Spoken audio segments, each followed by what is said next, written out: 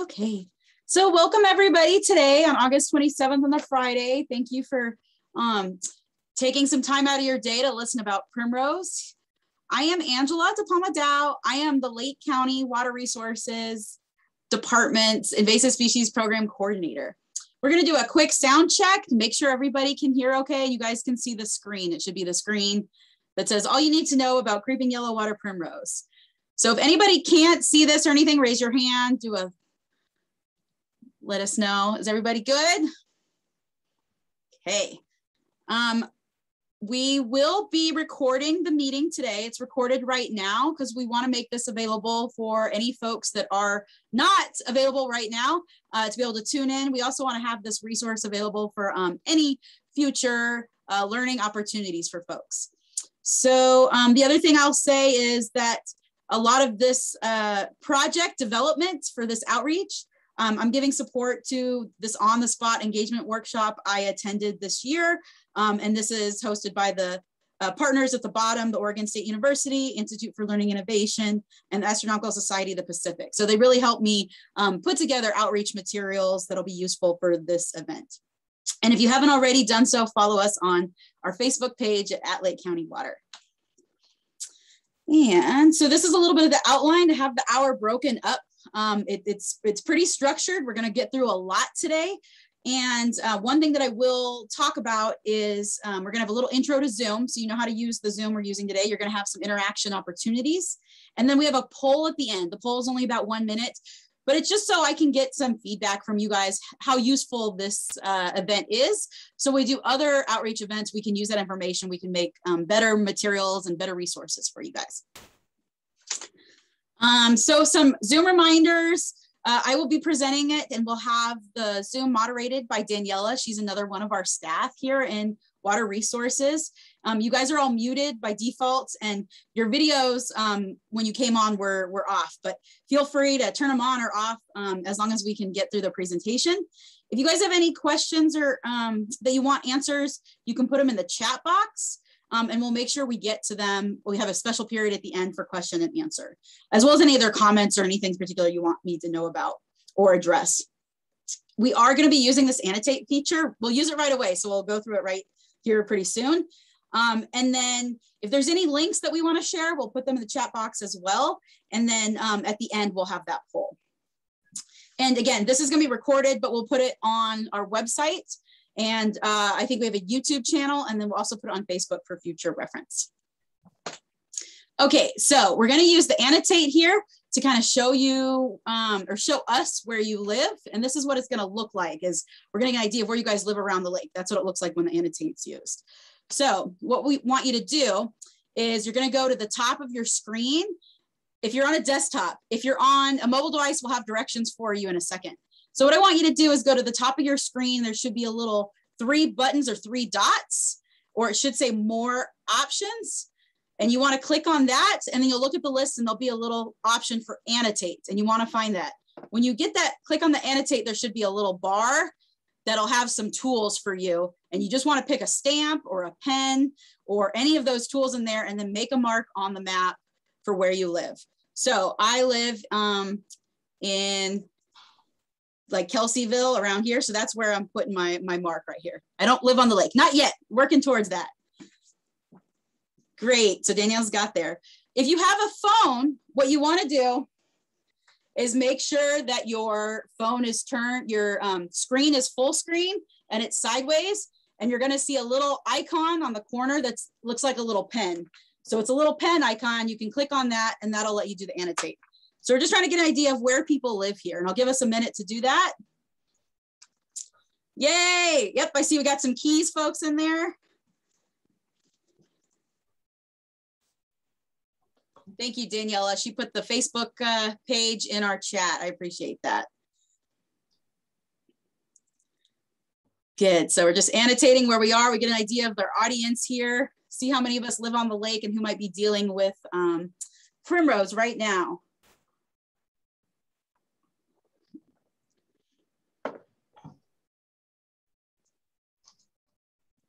I'll get to your question, Donna, a little bit. Great. Is there anybody that can't find the annotate and needs a little help? Yes. Okay, so are you on a desktop, sir?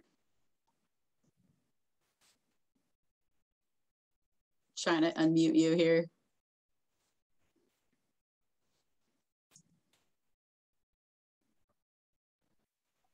Okay, if you're on a desktop, this is where you want to be on the desktop for the annotate.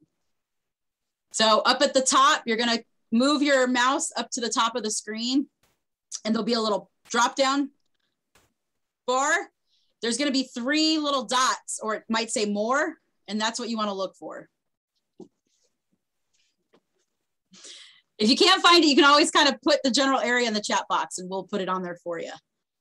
So on the top, it says you are viewing Angela's screen, and then right next to it, it says view options. If you click view options, it should come up, annotate. Thanks for that, Daniela. We got a Spring Valley, maybe? Is that where that little blue arrow is? Let's give it like 1 more minute and then we'll move on. This is good though. Okay, I had somebody in the Riv, so I'm gonna do a little X over here. Does that look good for the Riviera person? Good. We got some doodlers. That's fine.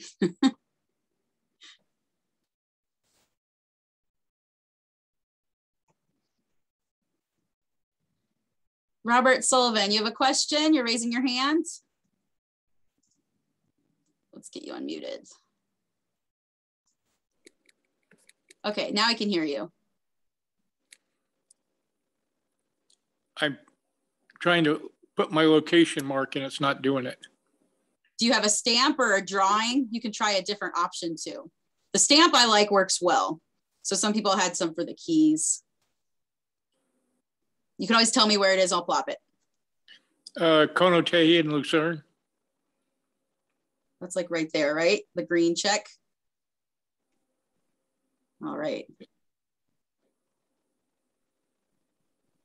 Good. Okay. So I think we got a good idea of where we are. I'm going to save this. I'm going to put you on mute, Bob. There you go.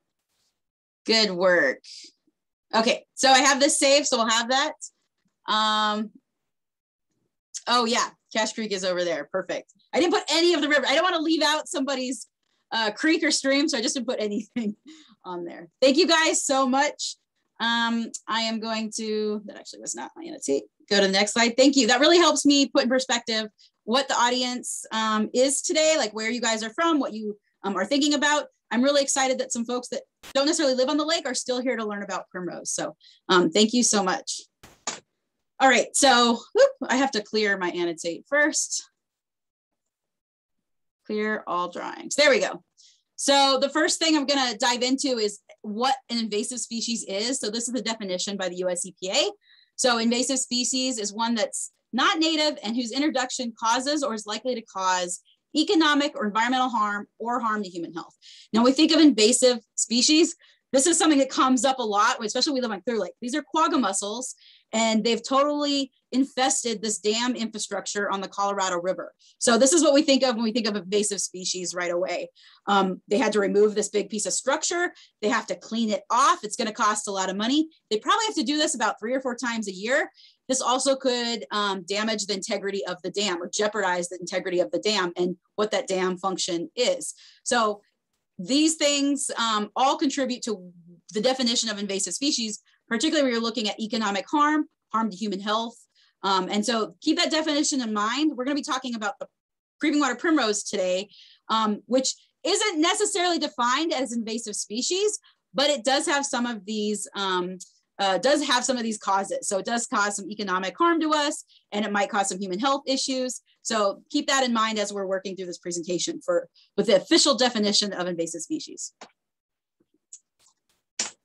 And then why do we care here on Clear Lake? Well, we want to be able to use Clear Lake. We use it as a drinking water resource. We use it as a recreation source. We use it as tourism to generate revenue for our county, right? And we have in areas like this. Some of you guys are from the Keys. You recognize this photo. This is earlier in the year, of course. We had more water over there in the channels, but this is causing issue for you guys over there in these channels, in the Keys, other places around the lake. You have this creeping primrose. It's encroaching on area, open water that you need for boating. access, as well as navigation. So this is why we care here. There's a plethora of reasons, but what we really want the state of our lake is here on the left, and creeping water primrose is adding to what we see here on the right. There's also, you know, these impacts, these ecological impacts, particularly for desirable and beneficial species. So this is a cove over here in Lakeport, and this is all creeping water primrose. This is a more recent photo, so there's no water in this cove right now, but you guys can see the tules over here on the right. These are beneficial species. These tules help, they provide a valuable service to the lake. They really improve lake water quality. Right now, in this photo, we can see they're totally surrounded by this primrose. They're looking a little stressed. Of course, it's dry right now. They're not getting the water that they need. It's really hot. And then you have this really strong, aggressive, invasive plant here, this primrose that's just encroaching on them and waiting to take over that space. And this is also true when we think of fish species, right? If this cove had open water, you know, it would be a great place for fish, juvenile fish to rear, maybe some spawning. However, when you have this primrose completely growing within this cove, even if there's water there, it's not really accessible for fish. Some general impacts on the ecosystem from creeping water primrose we talked about, but they can outcompete other native shoreline plants. They create these dense, thick mats like we just saw in that other photo. They can actually restrict water flow. So if you have a channel that you need that water to be moving through to keep the you know, oxygen in there for fish, or you need that water flow to keep the algae out, the primrose really restricts that flow movement, as well as just restricting access to open water. If you're trying to kayak, has anybody tried to kayak through a big mat of primrose? It's really difficult. It takes a lot of work. You get tired. We'll also have some examples where it chokes irrigation intakes and channels. And then here's the human health impact. So the dense primrose, like we saw in the previous photos, and we're going to see throughout this talk, create the stagnant water that is prime habitat for mosquitoes. And when you have a lot of mosquitoes in an area, the chances for having mosquitoes that carry West Nile virus increases. And the mosquitoes that carry West Nile virus really, really like that habitat where there's a lot of primrose. So we're working with vector control to do tracking on where West Nile habitat is and trying to manage those areas first that have primrose in them because of that human health impact. If we look at this photo on the right, and if you know, there's a column in the Lake County News, the Lady of the Lake, that I write, and I use this photo because it shows you the primrose, the invasive here. It also shows you some native smartweed growing, as well as some native tule. And then this is a zola, which is floating mosquito fern. It's very small. It looks kind of velvety. We have all of this, these different plants here in this ecosystem, and the primrose will come in, and you can see it on some of these channels in the lake, where it just slowly every year gets bigger and bigger and just chokes out all of these other species and just becomes this solid mat and monoculture of primrose. But this is the kind of area habitat that primrose really likes, that also has some other native beneficial species growing in it. So here's one of those examples, really dense mat here. This is a water intake. This is at County Park, Lakeside County Park. And what happens is they use this intake in this canal here to water all their grass. And you know, when they're doing their plantings, they water plants there. And they couldn't get the water out of the channel because the primrose is just encroaching on that intake. And so they needed some management of that primrose. And then here again, we're talking about boating. Really hard to get your boat in, get your kayak in, if the boat channel looks like this with that primrose. And then of course, we rely a lot on these fishing dollars. So both residents and non-residents spend a lot of money here because they can fish the water and there's productive fisheries. However, if we have invasive plants in our lake and they aren't managed and they grow and grow, we can get water like this. So, you know, it'd be very hard to go fishing in this water, even though we know plants are a great habitat for fish. When there's too much and it takes up too much space, there's actually no habitat there for fish, and we could see that impact our fishery here. This isn't primrose here. It's just an example of other invasive plants that have turned successful fishing ponds and lakes into basically unusable spaces.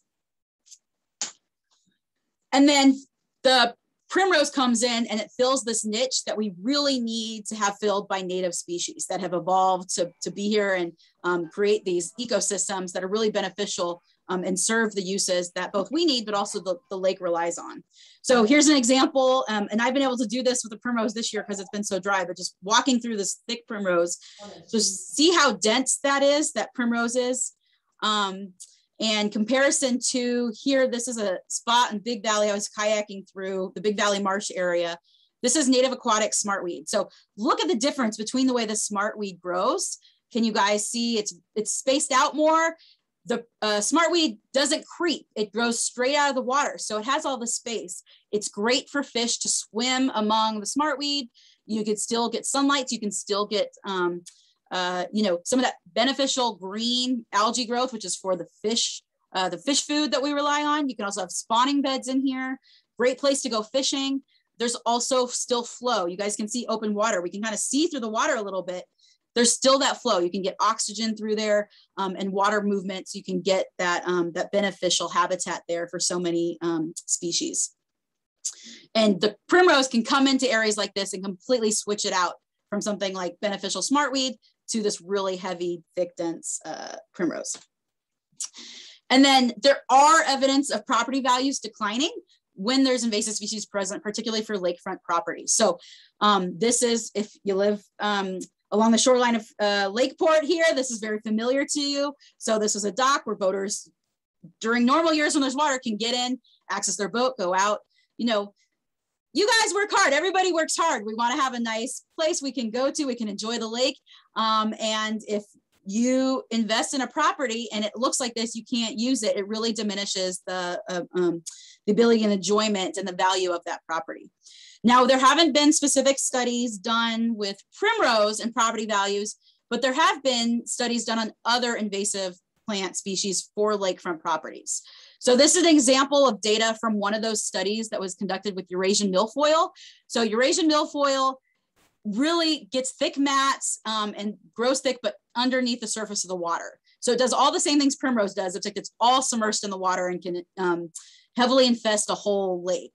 And so property values, when they classified lakes with different coverage of primrose, so lakes that had a 6 rating, which is a high rating of primrose coverage, versus 1 rating Eurasian milfoil coverage, the property values significantly went down. And this is based on, I believe, Wisconsin lake study from 2010.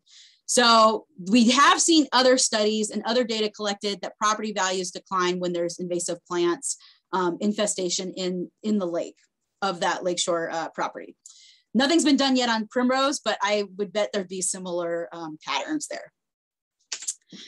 And then the last thing is that there could be impacts beyond available management control. So if we're not controlling an invasive and it's very aggressive and it keeps growing and growing, it might get to the point where there is literally nothing that can be done that would be able to manage or control it. And then you're basically left with a resource that's not valuable. This plant species is not on a state watch list. The state only comes in and manages it if it's impacting their agriculture or something that's of their special interest. Like they came into the lake to manage hydrilla, which they didn't want to go down Cache Creek and infiltrate the agriculture channels that come from the Cache Creek that flow from Clear Lake. But there have been situations that invasive species have gotten out of control so much that they have basically reduced that resource to not have any use. And this happens a lot in Florida. There are hydrilla lakes in Florida that are just covered with hydrilla, and they're closed lakes. Nobody can fish, nobody can swim, they can't be used because they're just full of hydrilla. And so as we're thinking about primrose, and as I work for the county, this is one of my jobs, is to think about how we can manage the species so we don't ever get to this point. So just a little thing to I think about, at night. Okay, we're gonna jump into primrose identification here. And there's some different things to look for primrose. It's got this really pretty showy yellow flower, but some of the leaves look a little bit different. Here you have they're pointed. This real rosette has them round. And so we're just going to go through some of the things to help you identify primrose. So what I have here is a little pictorial. This is the surface of the water. Here's our primrose growing. And we talk about invasive aquatic plants, which is the category of primrose. they really don't look like any other invasive plants that we manage here actively on Clear Lake, particularly because they grow above the water, and everything else that we're actively managing is growing below the water here. So they're not like other invasive plants. And so the most common invasive plants that we have here are these two on the left. Sago pondweed, that's Dukinia pectinata. You see that all over, it's very stringy, it's grass-like. That's what the grebes use to make their nests. I'm sure you've seen some of those nests out there on the lake. Grebes love the sago pondweed. It's great fish habitat, but it's also the first thing that gets stuck into your boat motor when you're going out on the lake. The next common invasive we have is this curly leaf pondweed. We don't see that much right now at this time of year. It's really common first thing in the spring. It comes up in May, June. It kind of dies off in July, August. It's one of the first things that we see. It pops up and then it's everywhere. And then it goes away in the middle of the summer to fall. We do have some Eurasian milfoil on the lake. However, we didn't find any this year because of the drought. Eurasian milfoil likes the patches that we have in the lake are in the very shallow areas of the lake. And with this drought, I think it got mostly cut off, but we'll survey it next year and see. But all of those grow under the surface of the water. When we talk about primrose, there's two species that we're mostly focusing on, the peploides and the hexapellata, and I'll have some examples of those in a second. And then we classify primrose, they definitely are a nuisance weed, but they've been labeled as invasive. They're also labeled as native, but naturalized. So not a native from here, but it's basically they've been here so long, they're naturalized, they're considered naturalized, they're part of the community. You know, they're just, in some areas they are. They're not aggressive, they don't get out of control, and so they're considered naturalized. But they definitely are a nuisance. For both of those, they could be nuisance, and especially in systems like Clear Lake, with a lot of shoreline. So again, very unique, one of a kind.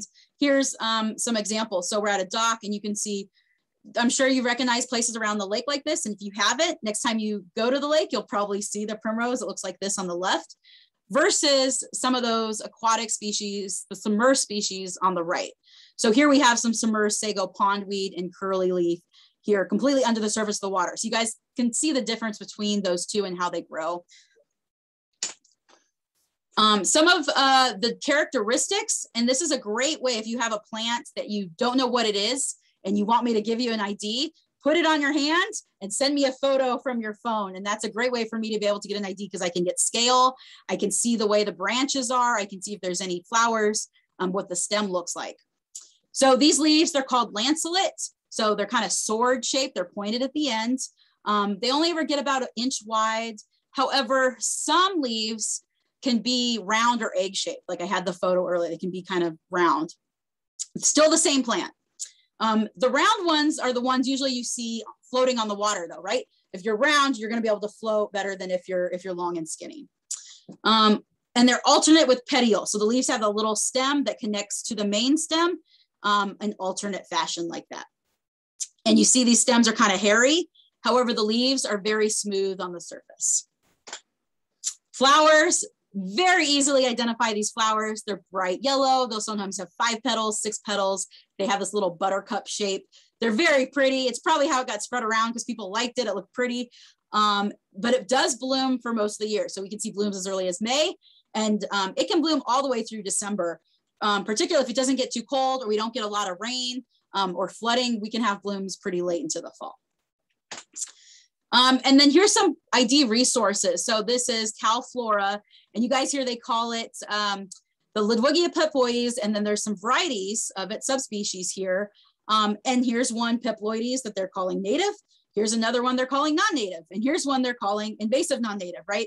So how are we supposed to tease all these out? It's nomenclature can be kind of confusing, and we don't key or identify every single primrose that we come across on the lake. There are some native primroses, however, like this really cute kind of, they're smaller leaves, they're a little red. There's a couple patches I've seen around, but by far, they're not as aggressive as the creeping water yellow primrose that we see in majority. This is another resource. So this is the Jepson manual. So this is from UC Berkeley. And they have some characteristics of, break down what the hexapellata looks like versus the palustris, which is one of the native varieties, and the peploides. And then here, I just want you to notice they list all these species. They don't refer to any of them as invasive. They refer to all of them as naturalized, meaning according to their records, they've been here for so long, they're part of the community, they're just naturalized into the community. And they do have at Berkeley Herbarium, they do have some specimens that have been collected here in Clear Lake since the 50s and the 60s, 1950s, 1960s. So according to them, it's been here, it's been present. There's probably some things happening with our lake and temperatures that are allowing it to grow and take over a lot more than maybe it was for many decades here. Okay, so now we're getting into some of the management and control that we have. So currently on Clear Lake, we have a Clear Lake Integrated Aquatic Plant Management Program, and I refer to it as APM, Aquatic Plant Management. And we have that program, which allows us at the county to both apply herbicides and approve use of herbicides on the lake. We're also allowed to conduct and approve any manual removal, any activities that physically remove these aquatic plants from the lake bed. Before this program, it really was the wild, wild west, all right? People were out there doing whatever they wanted. They were dumping just chemicals wherever.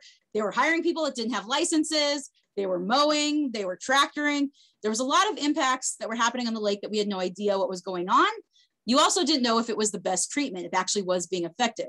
So someone's getting their drinking water from the lake. The neighbor is just dumping chemicals in there to try to get, you know, some invasive out of their property. And we had no idea what those impacts are.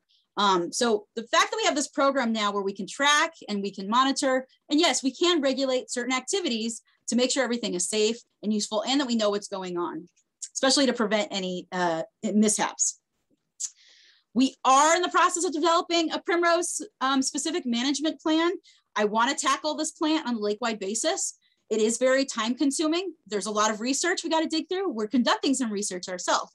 Having these drought and flood events every few years, as well as fires, doesn't help what we're doing, right? It just adds more complexity to what we're doing and more unknown. So it is going to take a while for us to get a plan together that'll effectively control, manage, hopefully eradicate Primrose around the lake. And then on top of that, we don't have any specific funding to do that plan. So it's whenever I find time or we can try to find some grants to pay for it. Those are some things that are in the works for managing that. We do have private management. So every year we do have parcels, property owners that can apply for permits and get some treatment, and they are managing Primrose on their own shoreline. And we encourage that because, you know, it's small parcel by parcel, it's easy to track, and the impact is minimum, but it's still effectively removing Primrose. And then we currently have some experimental projects going, and I'm going to show you some of those soon. But of course, anytime we as the county try to remove large amounts of invasives, we always want to come in afterwards and do some native plantings. If you just remove invasives from a space, it's available space. Guess what? Another invasive is going to come in and fill it in unless you put in some natives there. So I'm going to talk about the three types of treatments: the herbicide, the manual removal, and then we'll talk about some experiments going on. So we're going to talk about the herbicide treatment first. Now, this is an example of one of our contractors doing some herbicide treatments in Dutch Harbor, which is out here by Lakeport. I don't know if you're familiar with this area, but this is a nice little protected cove. It's right by Natural High. Boaters love to go out fishing, go out boating, come into this little harbor, you know, anchor their boat, hook up their boat, get off, and then they can enjoy downtown Lakeport. They can come back, they can go out, they have a protected spot. But not when it looks like this. We have Primrose in there. So this was one year where the Primrose was particularly really bad, and we tried to get our contractors going to see what is an effective herbicide treatment for this level of infestation here. And so you see they're wearing their PPE, they're going very slow with their airboat. Look at how dense that Primrose is. That's like 2 feet of thick Primrose, plus you have the water there, and they're just trying to get a handle on it. When we treat Primrose, this is the herbicide that's commonly used, that's been used since I've been here managing this program. So it's called triclopyr, and it's the brand name is Renovate, and it's a salt form, and this is what's used in aquatic applications. There's 2 other chemical forms, but they're very different. So I'm just gonna people always ask me about herbicides, like, oh, you guys use herbicides in the lake. Is that a good idea? And I'm going to go through some of those things right here to give you some information about the actual chemical used for treating primrose. So it's a systemic. So that means it's absorbed into the plant and into the roots. So you can just spray the top, the leaves, and as the plant's growing, it sucks it in. And what happens is that herbicide disrupts cell production, and the plant basically overgrows itself. It just tries to grow really fast and just overgrows itself and then dies. The actual chemical triclopyr dissolves very easily. So when it mixes with water, it's only effective for a little bit, and then it dilutes, it dissolves, and it's not as effective. Now, when it's in the sun, it breaks down pretty quickly. So it has a half-life in the sun for about a day. So when we look back at that picture before, here they're spraying it. They're not spraying it in the water, so we don't have to worry about dissolving in the water. They're spraying it on the primrose, but it only has about a day for it to be effective enough to get absorbed and to impact that plant. But you do need that direct contact, so you have to spray it right on the plant. So if there's any wind, if there's any rain, if there's anything like that, they don't spray it because it won't work. Now, it's unable to be classified as to human carcinogenity. So what that means is I looked at the studies. They can't connect treatments of triclopyr to any cancer cases. It's just not significant. There just wasn't the causation that this was leading to any cancer development in their lab studies. It is not toxic to fish. It can be slightly toxic to birds, but particularly just in looking in the eggshells. So, you know, if you know that you have an area of primrose and you have a really heavy bird population and they're nesting in the primrose and are using it for that, you know, you want to consider, if you want a treatment on it, you have to consider that and let your applicator know, and they can treat it when there's not birds using that area. I have not seen birds using the primrose as nesting grounds. I see them use the primrose after treatments have gone into effect. So we were looking at a treatment that was done by a Big Valley, by Canocti Vista Casino, and they had some treatments, the primrose died, and I saw a bunch of birds using the primrose after it was treated because there's more open space, they can get to fish and food. And there's no evidence of toxicity to bees. However, it's only short-term data is available, but also remember that this chemical breaks down really fast. So there's just not enough left to do these long-term accumulative studies on the bees when it's used in sunlight on the plants and not in water. And I will say though, that primrose is a pollinator favorite. However, we do have a lot of natives that pollinators like. So if we get rid of primrose in an area and we replant and fill it in with natives, you'll still have some pollinator, you'll still have some stuff there for pollinators to be happy with. And these are all my references because people always want to know when it's chemicals, what are your references? Where are you getting this information? And this is where I'm getting it from. So if you wanted to know, I'll have that available for you. So this example of some herbicide treatments, and some of you folks that live in the Keys, you might recognize this from a few years ago.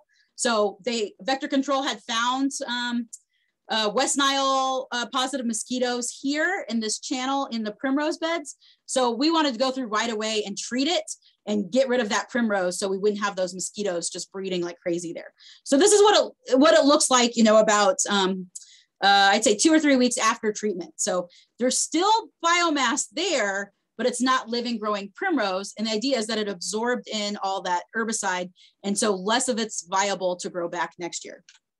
Here's another example. This is near Clark's Island, which if you look at it today, looks a lot different. But same thing, there's still some biomass there. You still really can't access the water and use the water, but you do have this you know, reduction in the primrose viability here.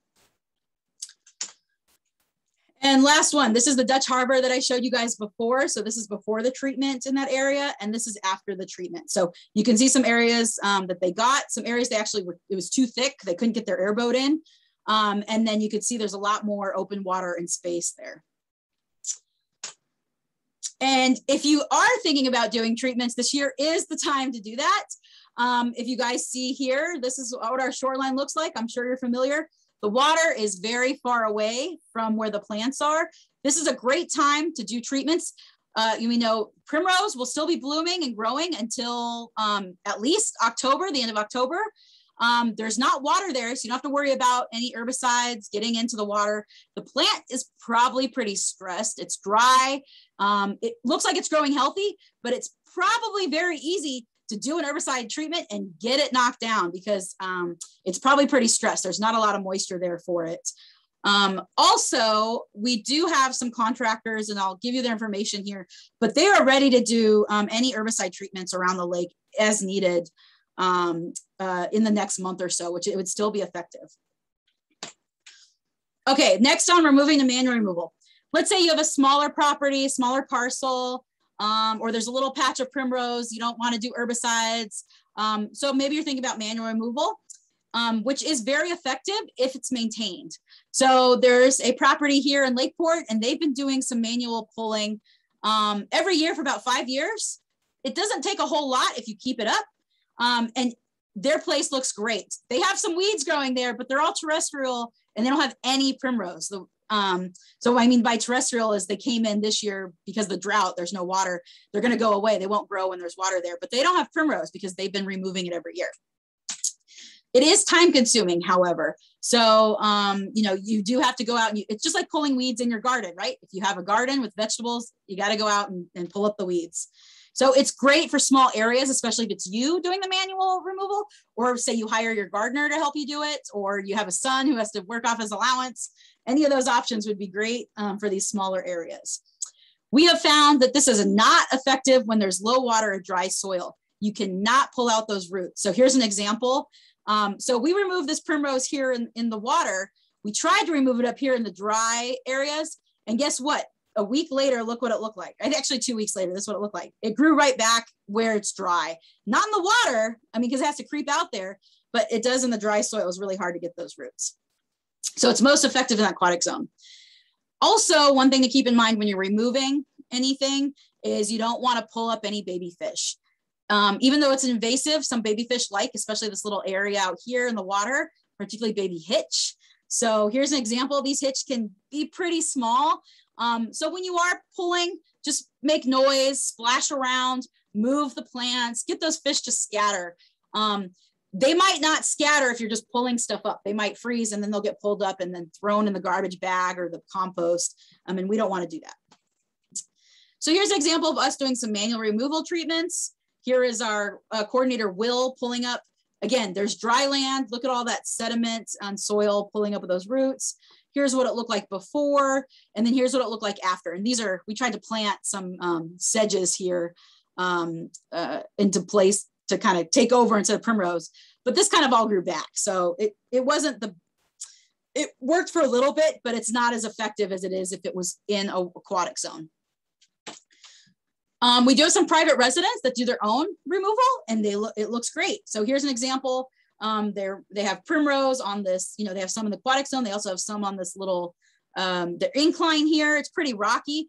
They pulled out all of this and every year they go and they remove the little spots that come up. And this is what their property looks like. And it's great. They can access their dock.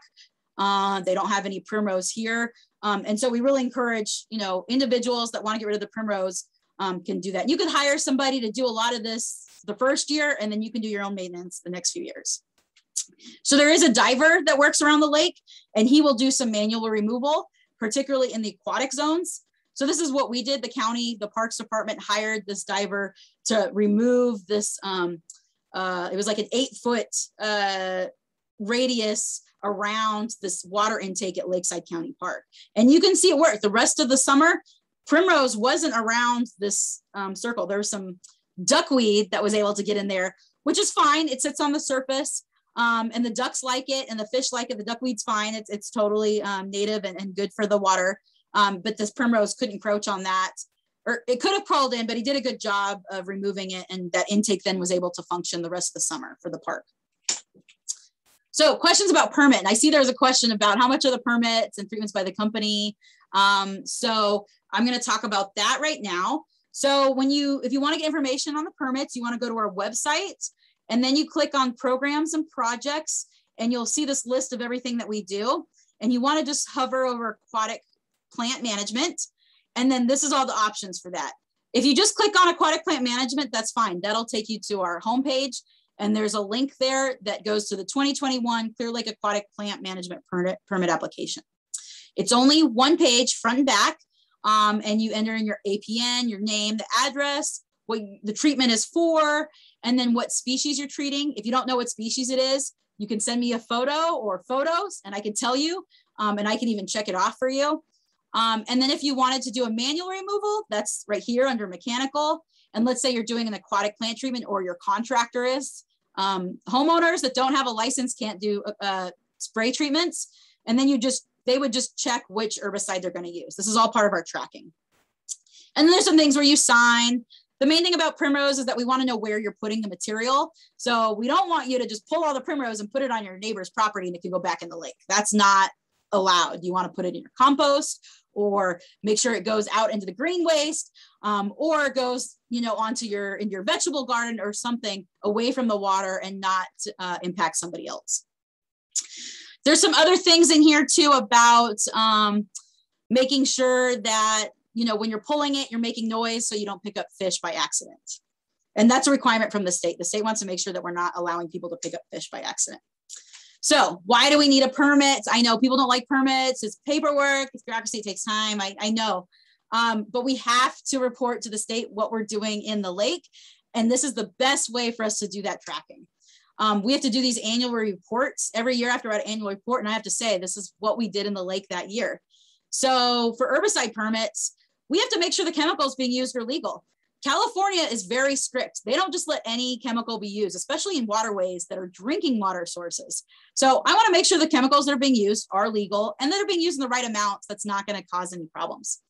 And we also want to avoid negative interaction. So if there's a big event going out on, like we have the seaplane event or the boat races, I don't want people treating around those areas that weekend because that stuff's just going to go everywhere. It's not going to be effective. For manual permits, the process of moving or pulling can sometimes move sediment, which has nutrients that can cause algae blooms.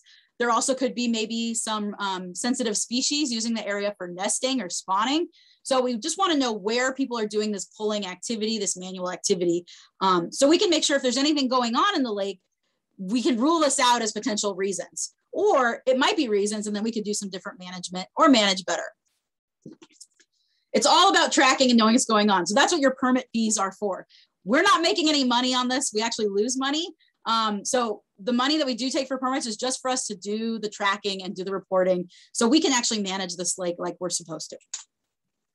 And that's our job as lake caretaker. So the State Land Commission of California gave us, Lake County Water Resources, the job of making sure the lake is cared for. So part of that is tracking what we're doing, who's doing the work, and making sure there's no negative impacts.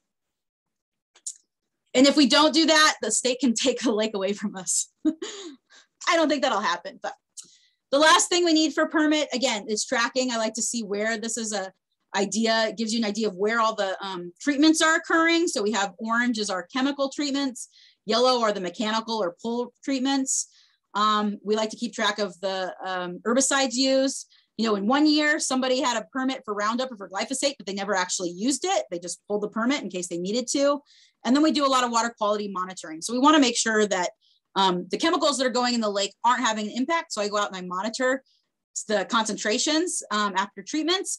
And so we report all of that in our reports, and it's all part of the permit process, or what the permits help us do. So if you want a permit for herbicide treatment, you do need to go to a licensed applicator.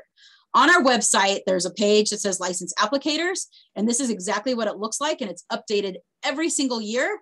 So there's 2 companies right now that do work on the lake. This is Clean Lakes. Their technician is named Drew, and Waterworks, their technician is named Ari. And I just talked to them yesterday and this morning, and they're ready to go. If anybody has questions about applications or Primrose treatments, they're ready, they're able to come up, they're able to answer those questions. I know the lake is far away from the shoreline. They can walk in, they have a cord from their truck, they have backpack sprayers, and they're available right now to answer any questions for that.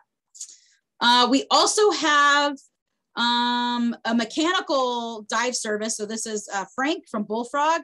I don't know if anybody's had him before out there. He does a really good job of pulling for smaller parcels. when the plants are in the water still, when there's a lot of water. It's really hard to pull. He won't do dry land stuff, but he'll do in the water, and he does a really good job because he's a diver and he enjoys it, and he'll pull them up. The main thing to know is that these guys are licensed applicators, and they're approved for your permits because they are trained in both application and safety. Currently, these harvester machines are not allowed on Clear Lake unless you have a special permit with the state. And so you have to go through a state process, which I can help facilitate that if anybody wants a harvester. So our last few slides are going to talk about the efforts and experiments that the county is doing right now to figure out some primrose management. And if you live near the Keys or the Oaks, you might have seen some of this. So this is an example of our phase 1. It doesn't look like this over there anymore on Clark's Island, obviously, because there's no water. But these are some of our experimental plots that we had out there. And this is one of them. It's a solarization. So it's this plastic that we weed whacked, and then we laid all this plastic down and we let it sit for 5 weeks in the sun. And we wanted to see if this was an effective way of managing primrose. The most important thing about this is we only put it in areas where it was 100% primrose. We didn't want to get rid of any natives that might have been there. So where there's patches where it's half primrose, has something else, we did not use this. We want to just get primrose, nothing else. We did have a lot of partners for this. We couldn't have done it alone. So the County Department of Agriculture helped fund a lot of this work. We worked with our partners at the Tribal Eco Restoration Alliance. This is some of the folks there. There's a lot of man hours, a lot of labor to do this. Robinson Rancheria, Big Valley Rancheria helped us with water quality monitoring. Kennedy Environmental with that as well. And then county parks, because it's Clark's Island, they help with some pickup service there.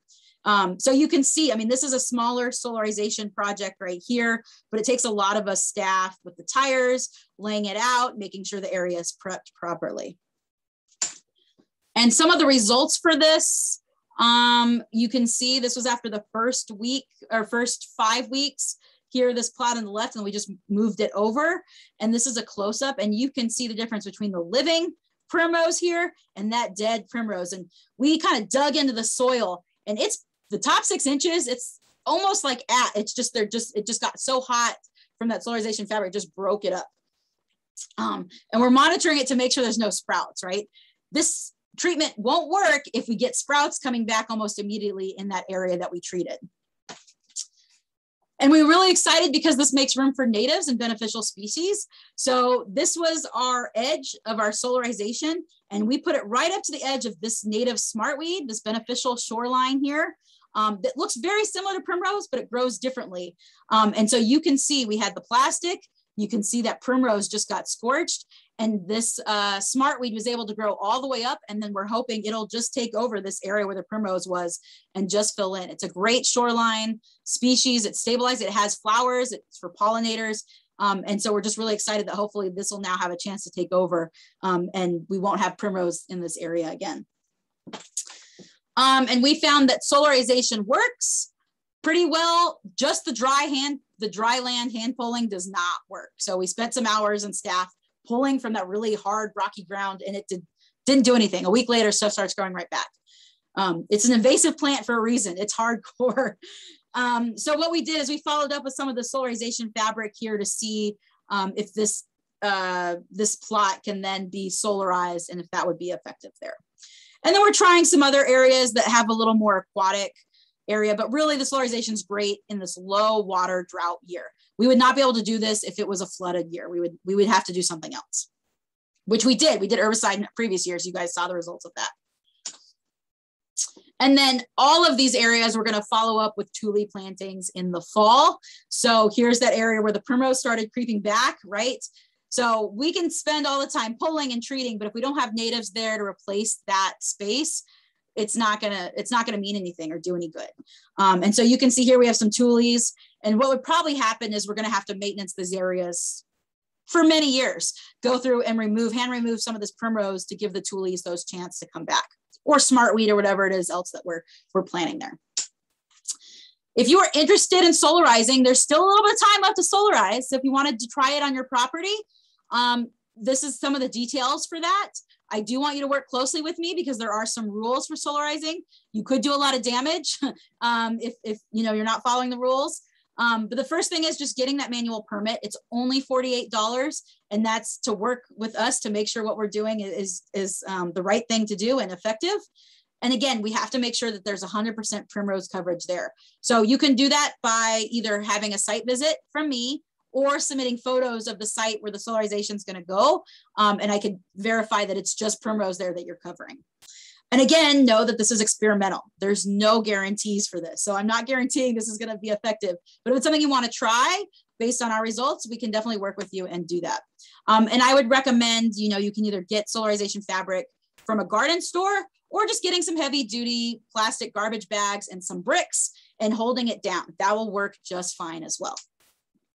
And we do recommend that there's follow-up, either manual removal, so you go out and you weed if anything comes back in the next few years, for spot treatments, or you get an herbicide treatment. The guys can come out and they could just, spot treatment any little areas that come back. And for a few years, that's a good way to get things down to eradication just right in your area. So you got to work on it fast though, because you want to get those out for 4 to 5 weeks. That means getting the permit set up and getting all your materials in September.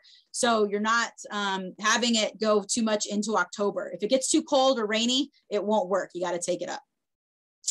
And you can contact me to start this. If you want more information on that, you can put your email in the chat today. You can call me. Yeah, we would love to have some parcels if you want to experiment with this. We don't have any funds right now to do it for you, but we can help consult. And there is some groups around the lake that can, if you wanted to pay somebody to help you do that, we can connect you guys to do that work. And that is all I have. I do have time for question and answer, about 5 minutes, and then we'll do the poll for you guys.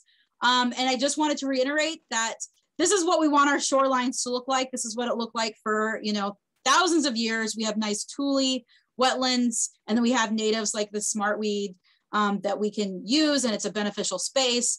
And we want to prevent this from getting taken over by the primrose. And so this is what we're trying to do, is remove the primrose and replace it, and encourage and promote these kinds of shorelines here. So with that, I'll take any questions right now, and then we'll go to the poll. Thank you so much. Thank you, Sally. And Daniela will unmute you. Or do you want to put questions there? If there's any questions in the chat box that I missed, you can also ask to be unmuted, I think. I don't know if you already answered it. There's a question that asks, there's two that ask the same thing. If an area is dry, is an herbicide permit required? Yes, because it's still an aquatic plant. Technically, it's on the aquatic plant list, and it's in the lake bed. And I've reached out to the Department of Pesticide Regulation. I have done my research to try to figure out if I could, let you guys do a treatment without a permit. And basically they haven't thought that far, and they would rather not. So they're not giving us the approval to do that. And I don't want to get in trouble by the state. And we don't want to do anything that could have impact. So we are, we have the companies available to come out this month and do a treatment. And we can work with you, and work you through that, get that process, be as pain-free as possible. If it's in the lake bed and it's on aquatic plant on Primrose, yes, you need a permit. Now, there are a lot of properties right now that are, have terrestrial weeds. So stuff is floated in, like thistles and other things that are just growing because there's open space there, right? If it's not an aquatic plant, it's not covered under the aquatic plant management permit system. So I can't I can't do a permit for a terrestrial plant with a non-aquatic herbicide. That doesn't work. So I know people are like weed whacking stuff. They're mowing. Some people are using, they're just spraying some herbicide on some stuff that's a terrestrial, like a weed, like their dandelions or something like that, just happens to be on the lake bed. So that's a wishy-washy area because it is in the lake bed, but also we don't have ability to prove that because it's not an aquatic plant and it's not aquatic herbicide that you would be using on it, if that makes sense. It also won't be there next year because there'll be water there. So yes, mow it down and wait a year and you won't have to deal with it.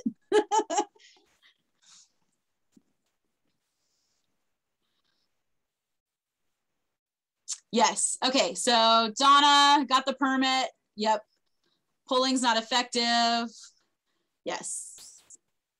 Yeah. And if you want to, you know, try to solarize, like ask your neighbors if it's okay if you solarize a little bit. It's harder if you just do your property, your neighbors don't do anything, it'll come right back. But yes, the material needs to be weighted down on the permit. Yes. What you don't want is just the corners and then the wind comes and blows it up. The way solarization works is the black plastic particularly blocks out the light and it gets really hot and it fries it. You know, even when it's not super hot out there, black plastic sitting in the sun is going to bake what's ever under there. And we've noticed it just like the day or two after we put solarization fabric, it kind of smells like a bakery. It's already cooking that primrose tissue that's down there. But that only works if the sides are very secure. So if you have any bricks, even flower pots, even sandbags, anything you can put around there for the 5 weeks on the edge as much as possible to hold it down, particularly if there's winds. You know, even if you have a rake, if you have some boards, anything like that to hold the edges, that's what you want to do. Weed whack the target area, especially with primrose. Yeah, I would recommend weed whacking it. You know, we have some treatments right now that we just weed whacked and then we put the fabric over it. We didn't remove the material. We also have some treatments where we weed whacked and then we remove the extra material. I don't know yet which ones work better or which one doesn't. If you have a smaller area and you can rake up the material that you weed whack, I bet that would be a lot better, more effective. But I also think if you leave it out for the 5-6 weeks, even that tissue there, it'll still do a good job of getting it. But I definitely, before you put the fabric down, is to weed whack. What you don't want is the fabric to get holes poked in it. And then that will defeat the purpose. Yeah, exactly. Somebody said, don't want to poke any holes in the fabric. Exactly. So weed whack that. Are there any other questions? You can also put them in the chat, or if you think later, you can email them to me. Let me put my email in the chat here. And then I also will have a poll started here in a moment. And the poll is just important for us to get some feedback from you guys if this was useful. And if you have any comments for how we can improve or anything particularly you really liked, again, you can put them in the chat or email me. And Daniela, you can do the poll here. And I think, yes, I think my email now in the chat.